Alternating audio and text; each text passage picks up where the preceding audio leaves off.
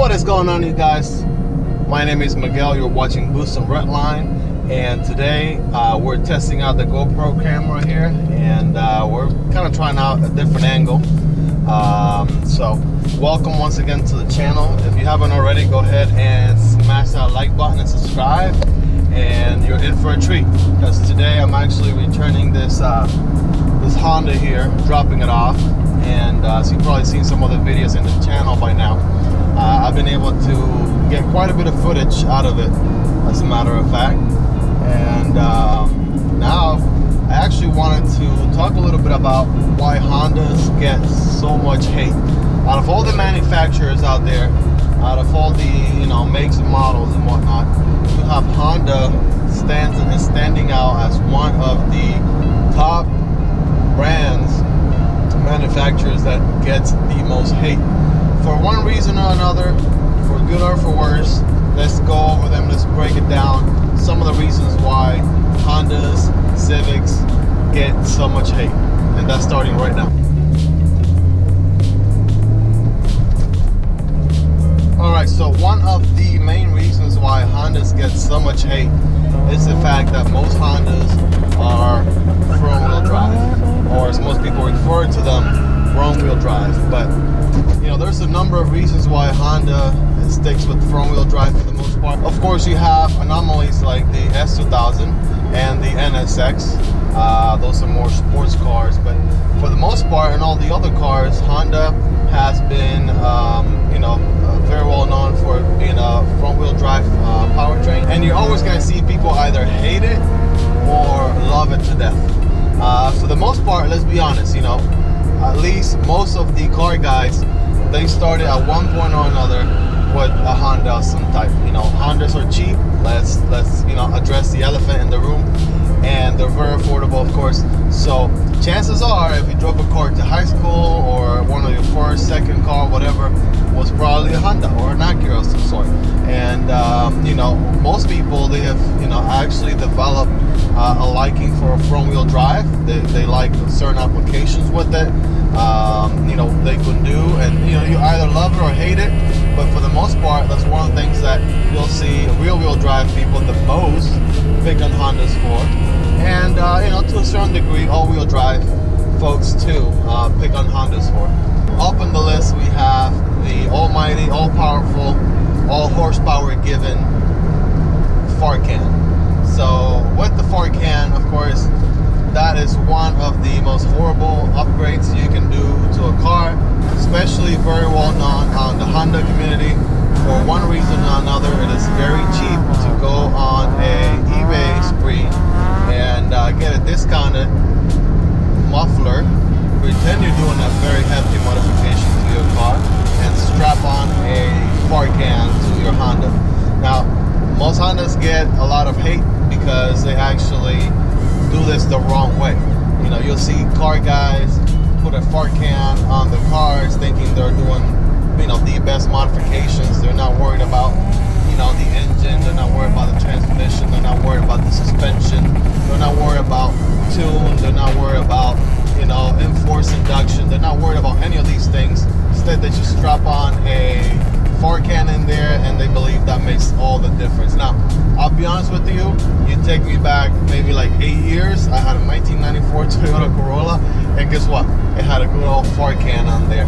And to add insult to injury, it also had a automatic transmission, so even worse. But don't be that guy. I definitely learned my lesson the right way, and definitely educated myself quite a bit more to know better these days. So don't be that guy, please, just don't. And of course, with the fart can comes along the term ricer, and you've probably heard of that term a time or two if you've gotten involved in some type of car community of some sort.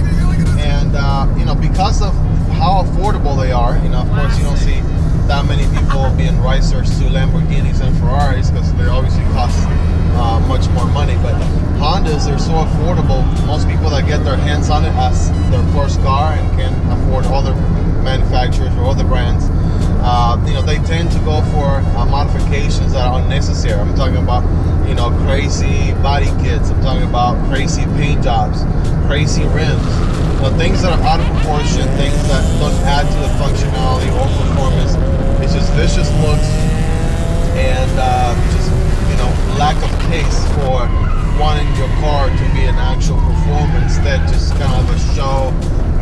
drive type of deal, please don't be that guy. Please don't be that guy. If you're gonna, you know, if you're seriously gonna, you know, stick around with your Honda, embrace it. You know, do something cool with it. Do all performance-oriented parts. You know, do your research. Go on the forums and find out what are some of the best parts, the best performance you can get out of your car, your Honda, whatever engine it has on there. If you're gonna do a swap, whatever it is you're gonna do, make sure you do it right. Please don't be that guy and don't rice out your Honda. I'm looking at you. You're out there somewhere. Don't be that guy.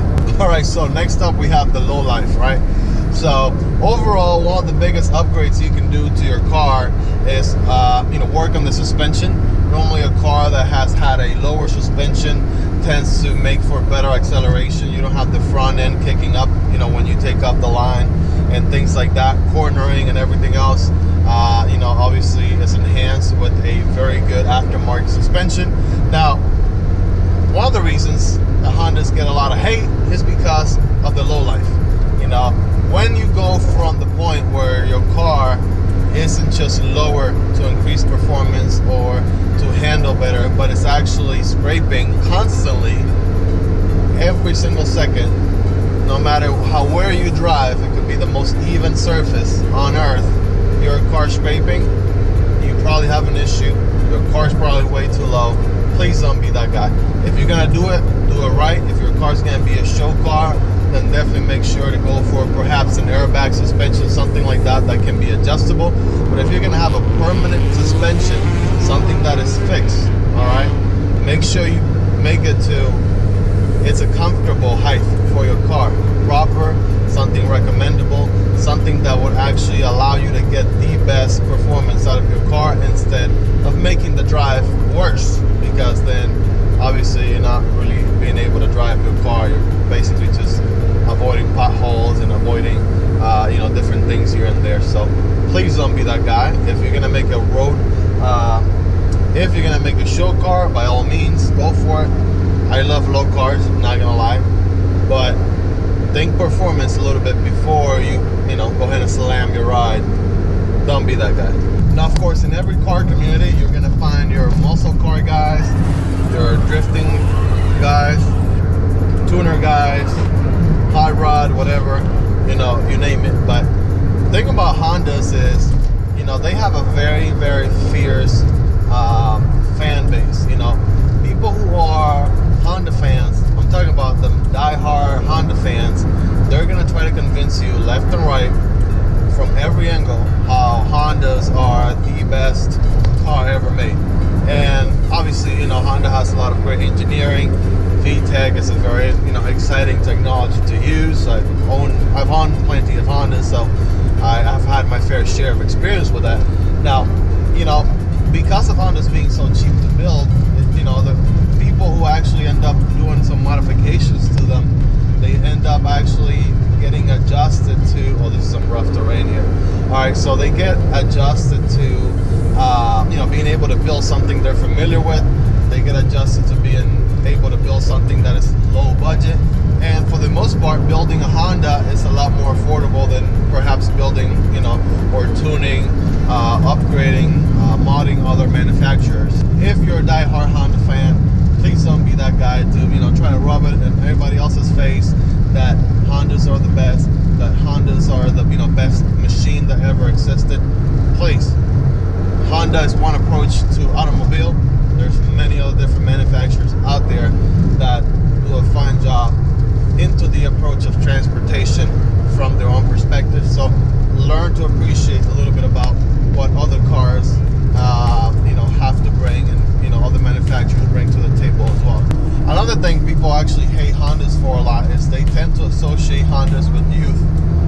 Normally, you know, because of how easy it is to a young adolescent to get their hands on a Honda, you know, maybe $1,000 or $2,000, $3,000, good, you know, reliable car, you know, from going from point A to point B and doing so many different things. It's definitely a budget car you can beat on, and it will run forever if you, of course, maintain it. So a lot of people actually tend to hate Hondas just because they associate it with youth. They just think there are kids behind the wheel, and if you drive a Honda, you must be a teenager.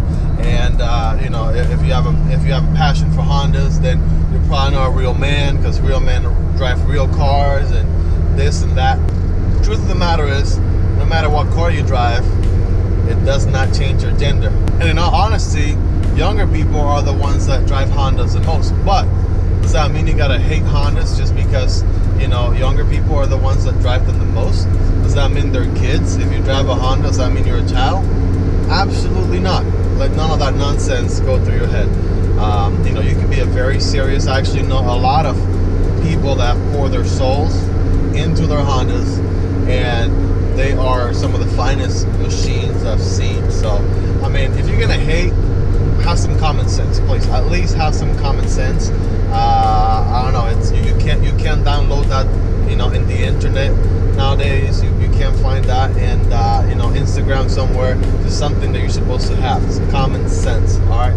And if you're gonna hate, just, you know, at least know the difference between one thing and the other. All right, please. Last but not least, let's talk about why Hondas get the most hate, and that is probably perhaps they're very, very underestimated. Most people think Hondas are very slow. Some of the engines from the factory, like this 1.6, is as slow as can be, but let that not surprise you, or don't ever underestimate your opponent. Why? Because you can just type into YouTube here and see many, many videos of very, very well built, number one, Hondas. Hondas that have, you know, a lot of different bolt-ons, different setups. Some are all engine, naturally aspirated. Some other ones are turbo, they're boosted, so on and so on. I could go on for days, but long story short, the truth of the matter is, no matter what type of car you drive, whether it be a muscle car, whether it be a high-end car, rear-wheel drive car, all-wheel drive car, there is a possibility that you may get beat by a Honda. All right, just like that. Whether you like it or not, there is probably a Honda owner out there that has done everything on his car the right way, and you'll probably meet him out in Mexico somewhere and find out that his car has everything it takes to smoke your car. Alright, you guys, so there you have it. Those are some of the reasons why Hondas get so much hate. Let me know in the comments below what are some of the other reasons you guys believe Hondas get so much hate across the board in the car enthusiast world. Also, you know, let me know what you think about some of the reasons I pointed out that people actually hate Hondas. Let me know if you like this type of video. Give me some suggestions also on what other type of videos you'll like to see. If you haven't already, go ahead and smash that like button and subscribe, you guys. It makes a huge difference so I can bring these videos to you. Let me know what you want to see next. Give me some suggestions down below. Let me know if you agree or disagree with me. Really hope you guys like this video. Like always, take care. I'll see you guys next time. Peace. Alright guys, as you can see, we have the assistance today of the professional camera woman behind the scene here, Angeline Garcia. Nonetheless, put your hands together for this top talent here, future teacher of tomorrow. And she also loves cars, right? And she loves painting and designing them, and she's very artistic as well. So she wants to start a YouTube channel soon, so you'll be seeing more from her here coming up in the future years, okay? So you have to wait a little bit, okay? Hello, I am Angeline, the Cup pilot, and we are having a little flight on wheels and on the fastest car ever. My big brother's having a little flight on wheels. There she is. I haven't seen her in about 2 weeks now, but I'm just so excited to have my truck back. Look at that. There she is in her full beauty. Excited to take her home. I've been away from her for way too long. Taking you home today.